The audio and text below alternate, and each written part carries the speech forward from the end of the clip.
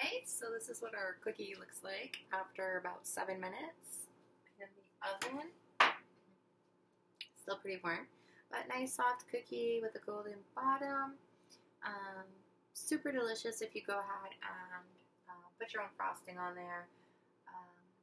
So yeah, a few simple ingredients, a little bit of time, lots of love. Usually if there's a little one out here, even if it's tricky, my little one's 20 months old, they can still help. They can put the sprinkles on, be a great taste tester. So yeah, really simple, sweet treat that's super, super yummy.